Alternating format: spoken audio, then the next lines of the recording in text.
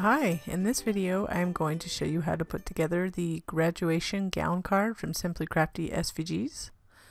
So the first thing we want to do, I just jump right in, is to, I inked all the edges pretty much, but I'm using a popcorn chalk ink to highlight the edges so they're seen when you piece it together. So that's just an option, but it does help to give it definition, and you can see that in the photos of the product photo. So once we get them all edged, and that's what it is, it's chalk ink from Colorbox. It's just easy to use. We'll be able to start piecing. So I already pieced together that tag, and there's also a happy graduation tag included that you can print and cut if you'd like to. So everything should fit in like a puzzle. So we're going to line that up. So I'd start at the top, and then you can see that the arms line up. So the arm's going to fold over. So it folds over like that. So both of them are scored, the left and right. So just go ahead and we'll just piece this together like a puzzle. So it will line up. You want to line, when you add glue to these pieces, line this up to the edge of the collar, and it's just easier to get your fingers around the edges to make sure it's lined up at the top and on the inside of the collar.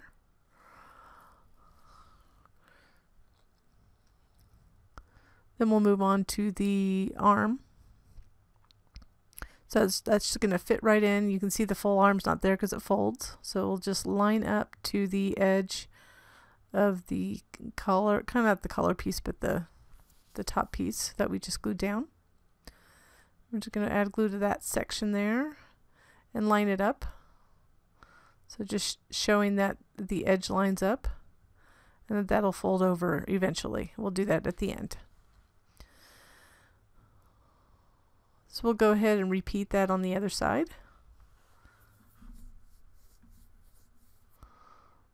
The biggest thing here when you're piecing is just to make sure it's lined up as best you can. It's not a huge deal if it's a little bit off. It's not going to cause any major, it'll still look good. Usually where you can see where piecing goes awry is on the back, where it's not, lined up properly, but we won't see the back. So again, we're doing just the same thing we did on the right arm to the left.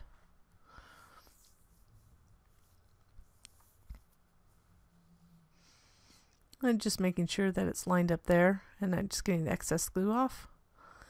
With black, the only bad thing about black is that it shows everything. It shows glue pieces, it shows, so you want to be careful with glue when you're gluing black. And you could make the gown any color, obviously. I made it black because it's more of a classic color. So we're going to go ahead and glue this back white piece.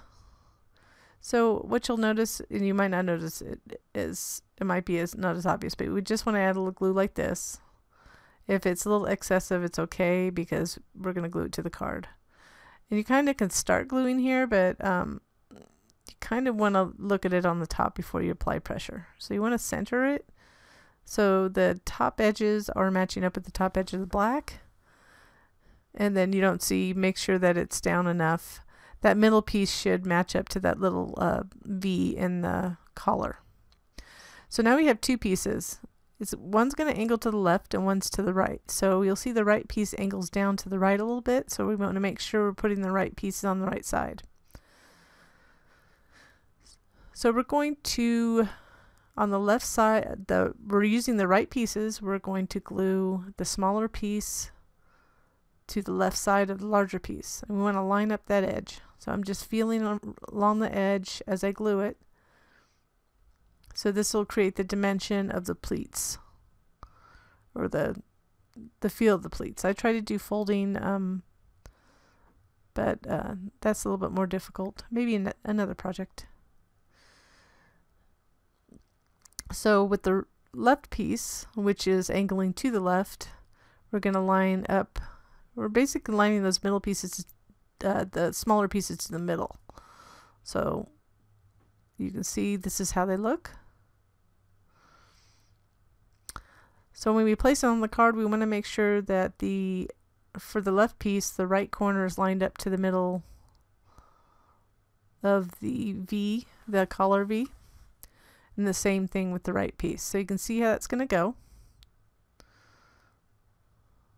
So this right piece, we're lining up the left upper corner to the bottom of that V, the V neck. I'm just going straight down.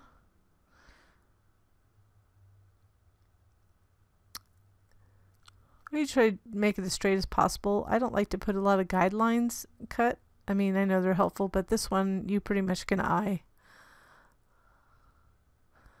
And even if it's off a little bit, you won't even notice it. So we put the left piece on there, so the gown is getting closer. So I'm going to add this little accent color. So to add the school colors or whatever colors. This happens to be a card for specifically for somebody graduating, and this is their school colors.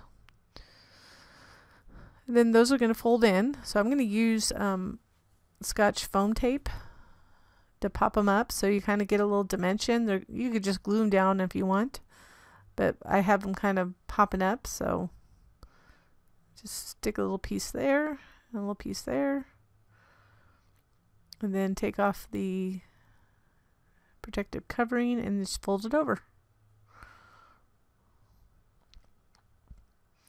So there's the gown piece. So I think that's the most work, other than if you want to, for this next, for the hat, I used a little brad for the middle. You could cut out a little circle if you wanted. And I actually made a little tassel. So I'm going to reference in the notes below how I kind of made that tassel. It's formulated after a tassel. It's a mini version of a tassel I made with the graduation explosion box. So it's a little bit tricky. I'm going to get all my things for so I have a little piercer here. Those are great, by the way, if you ever lose the top of your piercer. That's just a antenna topper from one of the happiest places on earth. So I'm just going to eyeball the center and then poke a hole in for my brad. I'm going to put it partially through because what I want to do is utilize the brad to hold the tassel. If you wanted to cut out tassel, there's, you can go, we have a free card that you could utilize, something like that, or just another file if you'd like. I just decided that it would look better, this card, if you took the time to make one of these little mini twine tassels. So I have a little extra twine at the top. You see, it's just going to sit like that. So I'm just kind of trying to decide how close I need to wrap it around the top of that brad. So I'm going to wrap it around that brad.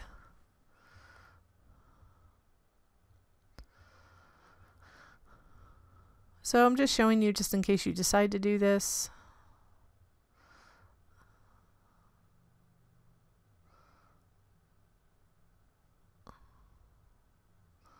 Like I said, it took me a couple times to get the tassel right, but if you're making a special card, it's kind of a wow factor, I think, the actual tassel part.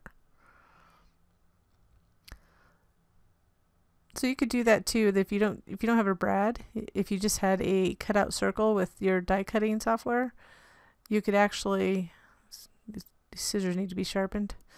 I'm gonna get a different pair of scissors, but you could actually just put a cutout circle and glue it underneath that. So I'm just kind of tucking in the extra so I can't see it and getting it in the right position, and then I will flip over I don't even know what those are called. The brad pieces. The fastener.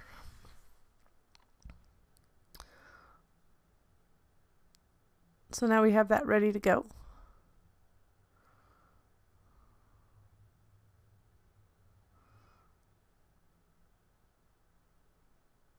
And here's the card. This is actually we're getting close to the simpler part of it.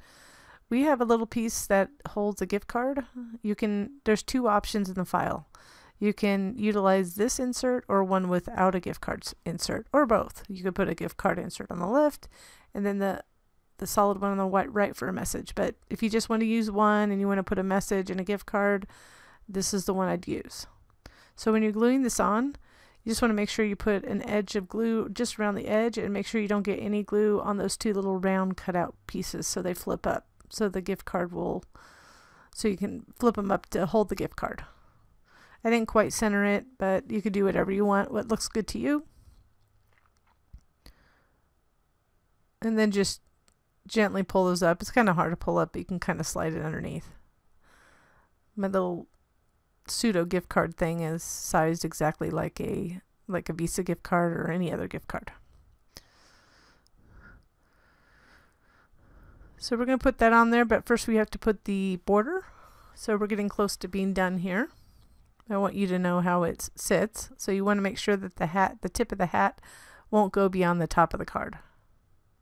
And this card is sized to fit in an A7 card. Envelope, I should say. And we do have in the free basic envelope set, there's a card you can cut out if you don't have one. So you can see I'm doing a really fine line of glue. And then what I usually do with these kind of things, because I want to make sure I get the right edge around it, so I'll start at the bottom and not quite put it down until I have the edges around spaced correctly. And then apply pressure. So the trick is start at the bottom, kind of get it aligned visually, and then apply pressure. So here, before we glue it, I just want to show you, you just want to arrange it and make sure that the tip of that top of the hat does not go beyond the top. You can have it go a little bit. You have a little wiggle room for an envelope. But if you want to use a A7 envelope, then you don't want to go too much higher than that. I have it designed to have the tip at the top. So I put that first with Scotch foam tape. So it would pop it up. So you could glue the bottom portion first, but that helped me get that in place, and I'll just slide the top edge of the gown underneath the tip of the hat since it's raised. And then we just want to make sure that it's aligned to the bottom of the card. And you can see visually how I'm doing this. And then the only thing we'll add to this is the congratulations tag. Again, happy graduation is another one that's included, and these are intended to print and cut. So they are SVG files, so you could actually remove the words altogether and put your own words, or just use a different tag. And the fun thing too is I use school colors, so you could add the school logo as well. So that's the fun thing with that. With any of the graduation cards, that's always fun to find one and print it cut. So that's it. I hope you enjoyed this card. I enjoyed making it, and I thank you so much for watching.